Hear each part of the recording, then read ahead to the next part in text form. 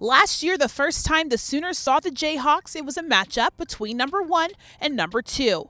This season, both teams look a little different, and the Sooners are hoping to find their rhythm during the grind of the Big 12 basketball season.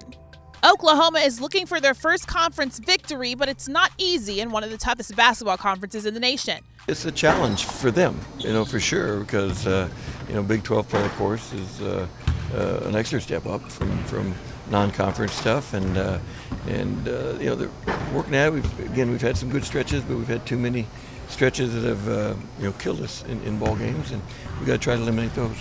Last year, both times the Sooners took on the Jayhawks, they were top 5 matchups. This season, it's a little different. I mean, they're a different team, just like every team in the Big 12 is kind of transformed into something different. But they're definitely a team that's different than what they've been since I've been in the Big 12. But I mean, I'm excited to take on the challenge. The Big 12 Conference is competitive top to bottom, so we can expect that Oklahoma is ready to take on the challenge. Our leader, Dante Buford, is telling us we got nothing to lose, so we go out every game playing this like our last. He's our most vocal leader, and he gets us going for each game. And he's saying that don't worry about the score anymore. We're just trying to go out there and get better for ourselves, and just trying to prove something.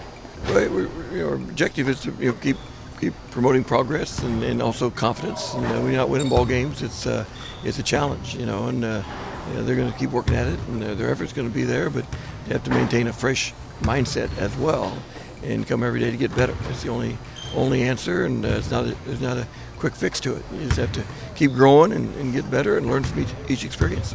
That matchup happens right here at Lloyd Noble Center at 8 p.m. For the Big 12 Digital Network, I'm Christine Williamson.